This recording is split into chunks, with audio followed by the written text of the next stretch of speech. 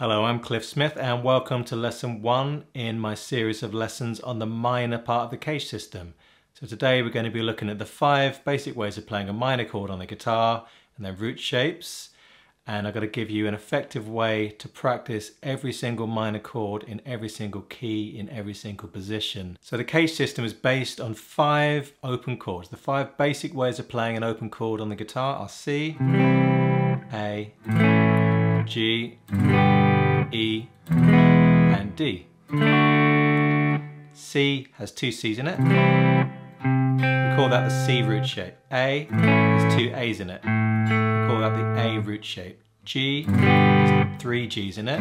That's the G root shape. E has 3 E's in it. That's the E root shape. And D has 2 D's. That's the D root shape. These root shapes are really important for understanding how everything fits together on the guitar. They're in everything. Every kind of chord, scale, arpeggio has a root note. To make a major chord into a minor chord, you need to flatten the third. So for C major, we take the E, which is the major third, we flatten it by a semitone to E flat. Now we can't flatten this open string, can't go any lower than an open string, so we're not going to use that one for now, but we can flatten this E down to here. Now I could try and do it like that, it's a bit awkward, so I'm going to rearrange my fingers and play it like this. I'm only playing the middle 4 strings. The root notes are here still, C, C. I haven't changed the root notes, so I've just flattened the third. Now I want to make a movable shape from this chord, so I'm going to take the C, shift up 1 fret, I still need to move the open G string up 1 fret, so I'm going to rearrange my fingers like this. That's C sharp minor. Here are the C sharp root notes. Now we can just move that one up. This is D minor. Shift it up 1 more. D sharp minor. 1 more. E minor. This is how I want you to practice it. Start with the open C minor and then work your way up chromatically. Chromatically means in semitones. On the guitar, a semitone is 1 fret. Just going up 1 fret at a time, but when you practice it, name the chord and play the root notes. You need to know which chord you're playing. So after E minor, we move up 1 more fret. F minor, my full finger's on F, on the 8th fret of the A string. There's another F there.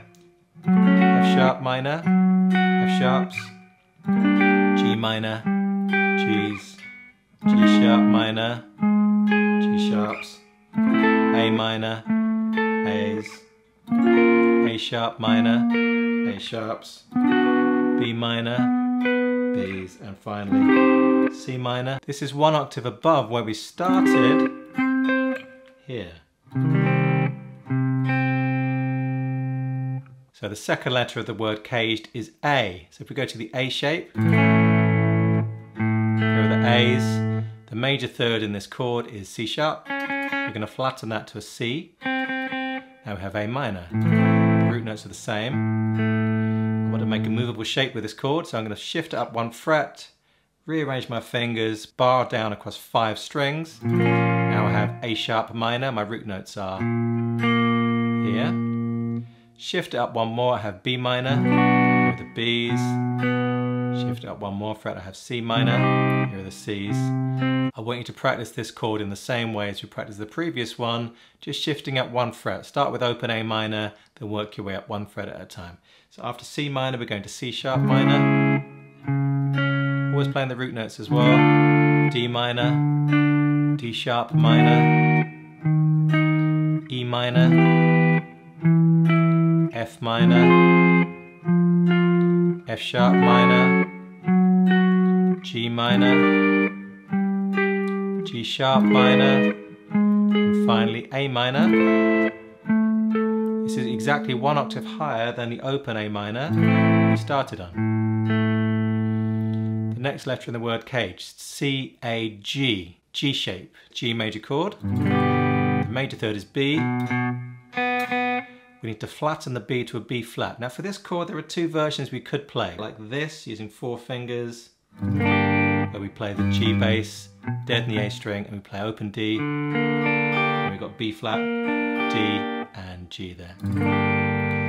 Or we could play it like this, where we have G on the 3rd fret, B flat, the minor third on the first fret, and then 2 open strings. We're going to play it like that. The reason is we're thinking in positions for the CAGED system. This chord, this version of G minor, every single note's on the same fret. So which position are we in? Are we in this position here?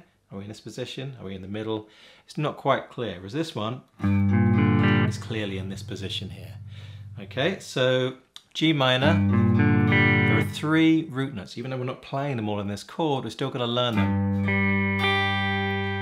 To play G sharp minor, I'm going to shift that up 1 fret, rearrange my fingers. I'm going to put a bar down across the D and G strings first fret.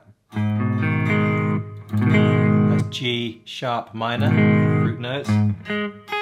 A minor, A's, A sharp minor, B minor, C minor, C sharp minor, D minor, D sharp minor, E minor, F minor, F sharp minor, and finally G minor. 1 octave above where we started. So the next letter in the word CAGED, C-A-G-E, E major, flat on the third, E minor, the root notes are E, E, E, movable shape, shift up 1 fret, rearrange the fingers so your first finger is available to do a full bar across all 6 strings. It's F minor with the Fs, F sharp minor, F sharps. So we're going to practice this chord in the same way we practiced all the other ones. Start with the open chord, shift up 1 fret at a time, name each chord as you go. G minor, G's, always playing the root notes. G sharp minor, G sharps, A minor, B flat minor or A sharp minor, B minor, C minor, C sharp minor, D minor, D sharp minor, E minor. And this E minor is 1 octave above where we started. Next letter in the word CAGED, C-A-G-E-D, D shape. This is D major. Here are the Ds. Second finger's on F sharp, flatten that to F. We've now flattened the third. This chord is now D minor. The Ds haven't changed, the root note is the same. Now to make this a movable chord, we're going to shift up 1 fret, rearrange the fingers, free up the first finger. You don't need to do a bar with this one, you can just play the D string, first fret with the first finger. This is D sharp minor, E minor, E's. Again, we're going to practice this in the same way, going up 1 fret at a time, chromatically. F minor, say the name of the chord as you're playing it. F's, F sharp minor, G minor, G sharp minor, A minor, A sharp minor, B minor, C minor, C sharp minor, D minor. This is 1 octave above where we started.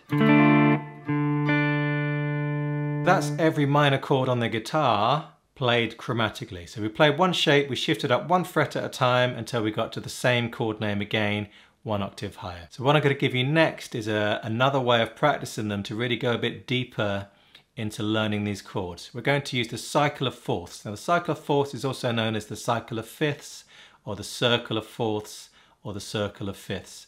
It's a way of arranging all 12 keys, but rather than going chromatically 1 semitone at a time, we're going in intervals of a fourth. The cycle of fourths is C, F, B flat, E flat, A flat, D flat, G flat, or F sharp, B, E, A, D, G. And then we go back to C, we've completed the cycle. So we're going to practice our minor CAGED shapes using the cycle of fourths, starting on C, and we're going to go to the closest chord.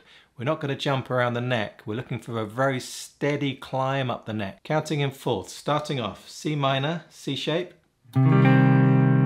C, D, E, F. F is a fourth above C, F minor, and the closest shape is the E shape.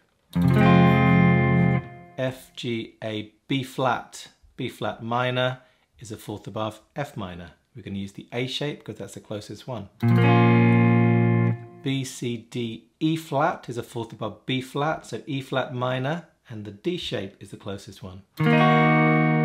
Carrying on, E, F, G, A flat minor using the G shape.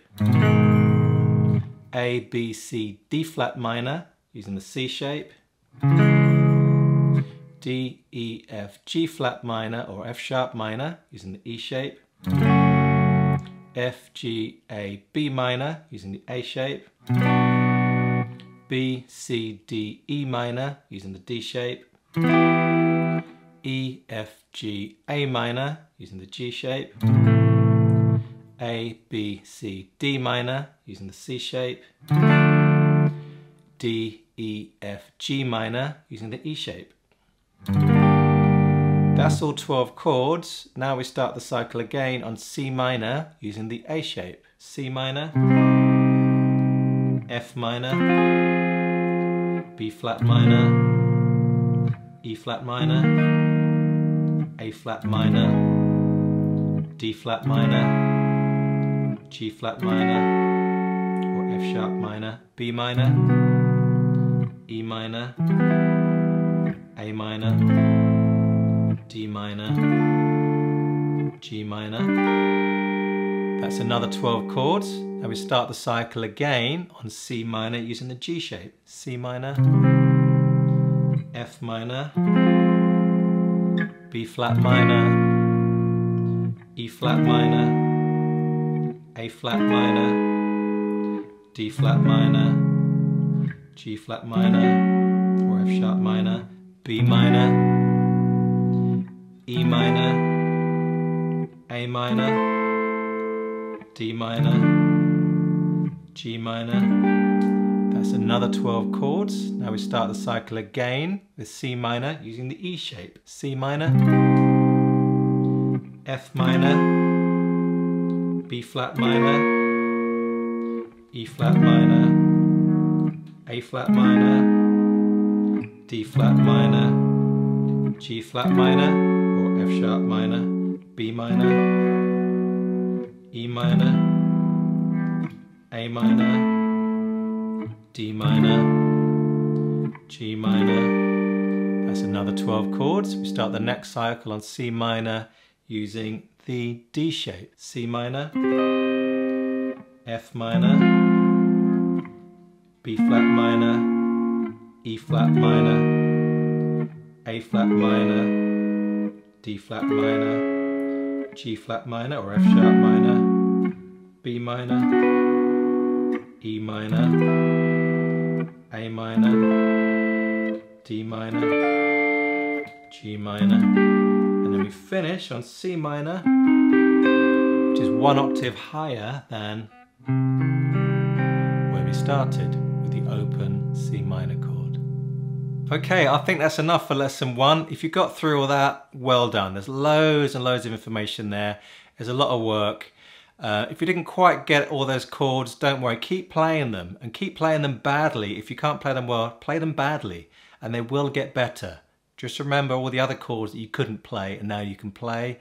It'll be the same with these. Just keep playing them and you'll get them.